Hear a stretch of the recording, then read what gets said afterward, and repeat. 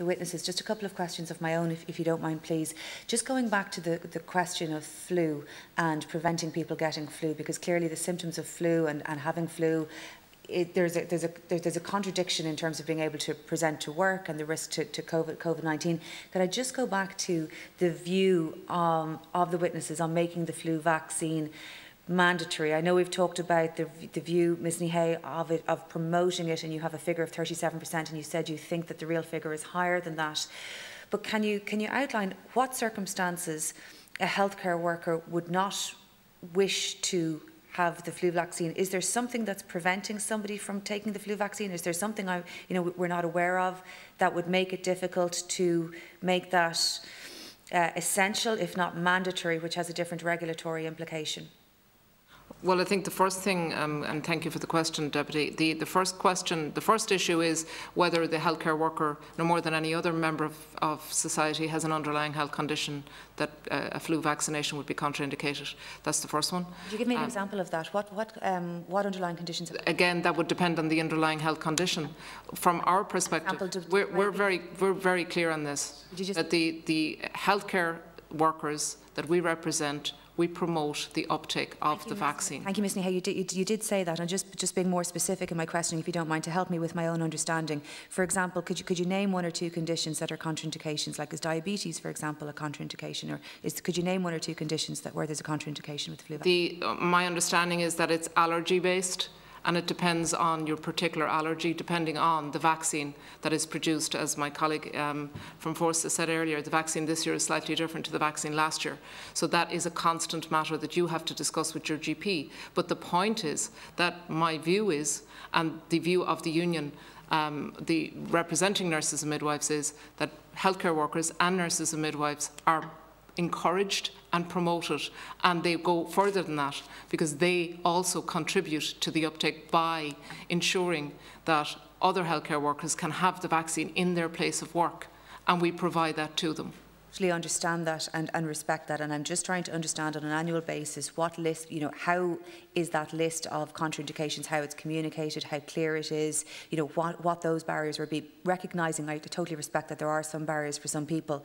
Of course, the issue is that a healthcare worker who gets the flu will be deemed, I assume, to be of COVID-19 risk given the overlap of the symptoms, or a risk of having COVID-19 given the overlap of the symptoms. And what we've discussed today about the risk of infection from COVID-19 for healthcare workers, and what we've also discussed from Mr King about people staying home for different reasons or being required to self-isolate, there's a clear overlap. So what can we do additionally this year to try to ensure that people do get the vaccine and take the vaccine for flu that we have? I think the HSE have done a good job in promoting the vaccine. I think we would encourage an escalation of that, do it earlier and do it more broadly. Educate people about the nature of the vaccine, the type of vaccine. There is a huge concern generally among the population. We hear it every year about vaccines in general. We don't subscribe to that. Our members who work as public health nurses are to the front line of providing childhood immunisations and also the MenC meningococcal vaccinations. So we promote vaccines. We believe that the health service has to give correct information and contradict perhaps that information that's out there that is not based on science. Well, I agree with you completely in relation to that, of course. Sorry, Chair, just to avoid being repetitive if we can, but just to say that the responses given by our colleague Phil in terms of the work that all of the unions do to encourage the uptake of the flu vaccination would be something also that we would promote and advocate in situ. That's great. We would intend and hope that the specific question you raised in relation to the flu vaccination in the context of a second surge of COVID-19 is something that we will have intensive engagement with the HSE around. Okay, thank you.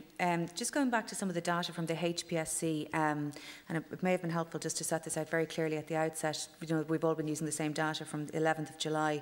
So we've had 8 of the 26,076 COVID cases, 8,347%, 32% of those were healthcare workers, with 319 hospitalised, 49 admitted to ICU, and very tragically 7 deaths of that. And I think we're agreed as well that 30% of the cases were in a nursing home, residential institution, community hospital, long stay unit. We're all working from the same figures, and only 8.6 linked to an outbreak in a hospital. And I just wanted to set those out. And what we have in a different submission is that the difference between that is likely due to more robust supply chains for PPE in hospitals. But of course, I'm very sensitive to the presence today of Ms. Murphy, who, in using PPE, and her colleagues contracted COVID-19 at some point, and you said 12 out of 19 of your colleagues contracted that in circumstances where they had been using PPE in a hospital. Could I just ask one question first, just a policy question, and perhaps I might come back to Ms. Murphy in a second. We have separate data that shows that 56% of our nursing homes had no cases of COVID. Could we just talk about those congregated settings, or those intensely populated settings? We also have the prisons where there had been no cases, the Central Mental Hospital where there had been no cases. Have any of the unions got feedback from members in other settings about how those managed those protection processes better, or was it something else?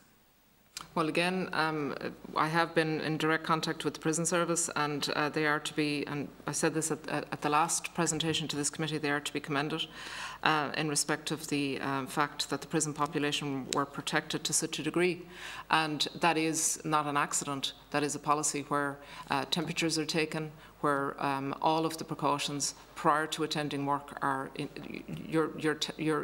is to ensure that you're not in any way symptomatic. In the health service, by contrast, the big issue we had with the derogation of staff who were asymptomatic but who had been notified as close contacts. So you get a phone call to say you're a close contact, you should self-isolate for 14 days, and then you get a phone call to say, by the way, we're very short, we need you to come in, have you had a temperature? And when you say no, they say, right, come back to work. That flies in the face of the public health advice. We have sought the removal of that policy. That policy is still there, and no healthcare worker should be derogated by a manager to return to work because they're short-staffed, even though they've been a close contact and they haven't had a test.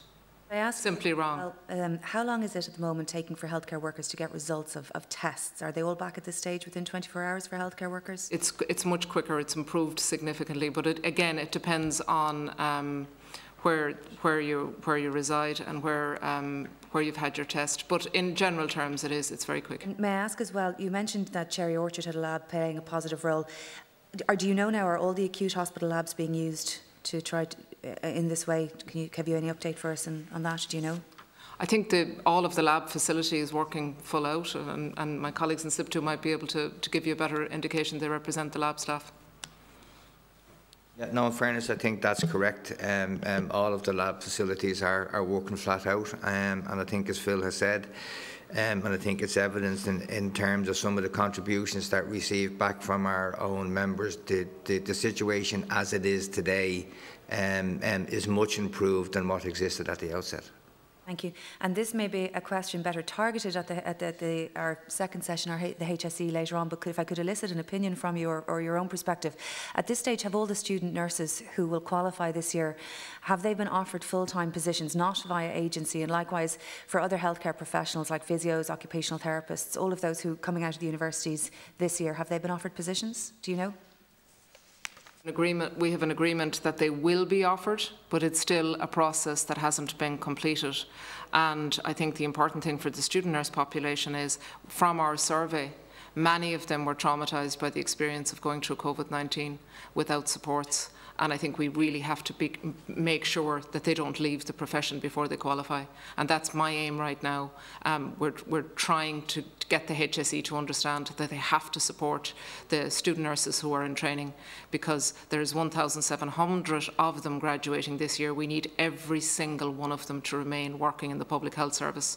We're short of our colleagues who come and help us every year from the Philippines and India. We have a reduction in the number of registrations, which I presented at the last committee, through the Nursing and Midwifery Board of Ireland.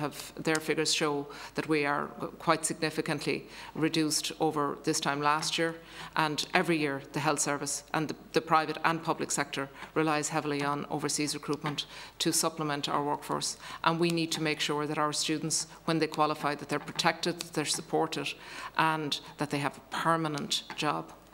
Could I ask as well, just we're learning more and more every week, and we had David Nabarro back here so many weeks ago talking about the long-term implications of having had and recovered from COVID-19, and I use recovered sort of loosely because one of the ongoing features is long-term fatigue, and Ms Murphy has alluded to that initially, and again I might come back to that, but just from a policy perspective, do you think there's a need now to review the work rosters or the structures, the sort of the 12-hour shift arrangement is recognising the ongoing nature of fatigue and this illness?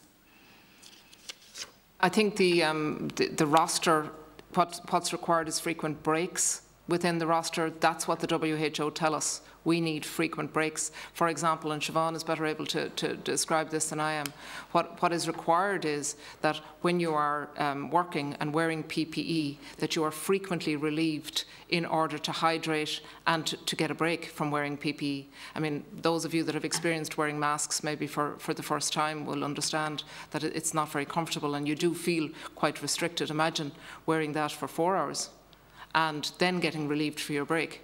So the break period is the important point.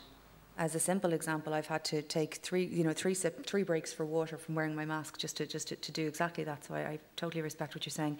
Just deliberately putting the policy aside now, if I could come to Ms Murphy with the greatest of respect, and we should have said this to you at the beginning of the session and not the end of it, but I did just want to leave a little space, and of course I come last in terms of questioning. Ms Murphy, you are, I think, we've had 16 public sessions now, and it is my understanding and that of the Secretariat that you are the first person before the COVID committee who comes in to speak to us and to attend with us as somebody who has survived and recovered from COVID. And if I could say thank you for doing that, and it's remarkable that it has taken this long for us to speak to somebody who has actually had COVID. Thank you for coming in. I don't want to ask you in an overly personal way about your experience of that, but recognising that your colleagues have also had similar experiences, having contracted people whom you know well.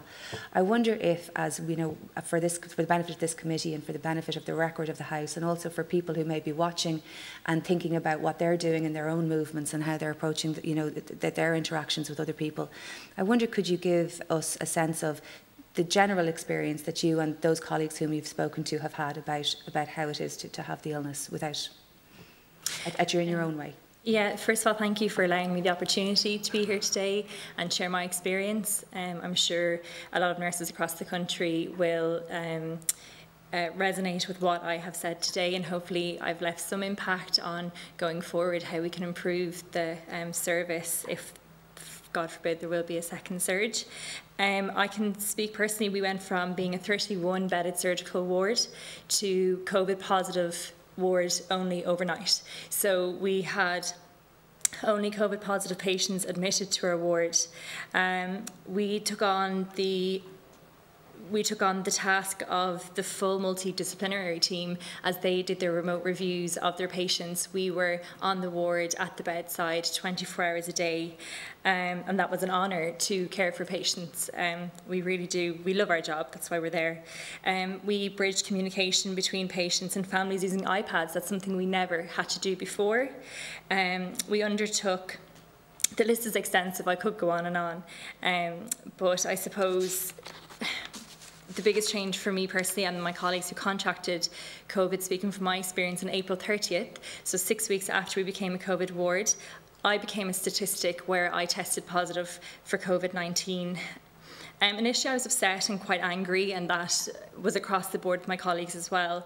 As I had said previously, that I followed hospital protocol and I was competent in the use of PPE, but the emotions I initially felt were buried by the physical impact of COVID-19. I was crippled with fatigue, bedbound with headaches, I had extreme shortness of breath, which caused great distress as I felt like I was suffocating, and many of my colleagues had the same symptoms.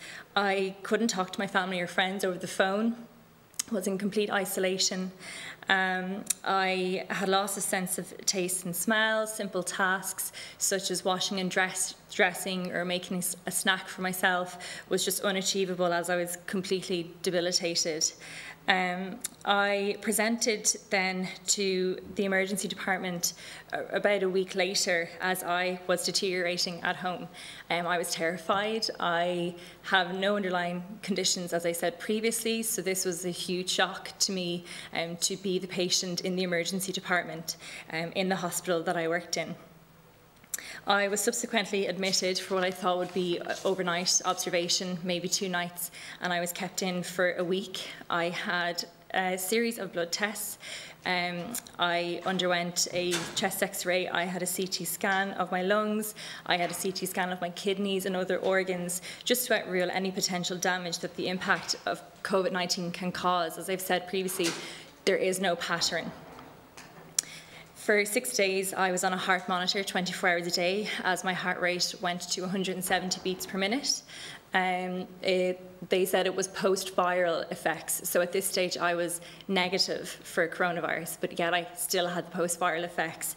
Just so the normal heart rate would be 60 to 80 beats per minute. I was on IV fluids, which are intravenous fluids to rehydrate me, and I was on daily injections to ensure that I didn't develop a blood clot, which I have experienced as the nurse. They can be potentially fatal, so that was a worry. The days and nights were extremely long in isolation. Your concentration is affected massively, so even the TV on the background, you weren't paying any attention to it. I was relieved to get home about a week later from being admitted, and recovering in isolation is challenging both physically and mentally, as I previously stated, but I was unprepared for the psychological impact of contracting and living with COVID-19 that transpired. It has definitely prolonged my road to recovery, but I know I'll get there and hopefully go back to work at 100%. For the first time, I experienced acute anxiety, I experienced panic attacks, I have ongoing insomnia. Some nights I can sleep 8 hours, some nights it's 2 to 3. I don't know why. I have vivid hallucinations at the very start with COVID-19, as did some of my colleagues, which isn't spoken about. Everybody speaks about the physical signs and symptoms, but the psychological, as I've said, are just as detrimental in your recovery. 12 weeks on, as I said, still haven't returned to my pre-COVID health. I'm still experiencing some fatigue. One day I'll be fine, and the next I'll need to take a nap in the afternoon. Shortness of breath comes and goes as well, and I'm awaiting a lung function test just to be sure, to outrule that I have no lasting impact of COVID-19. And I also am very lucky that I have physiotherapy input, which I liaise with the hospital to regain my strength to get me back to work eventually. Thank you. Thank you so much for outlining that for us. We really do appreciate it.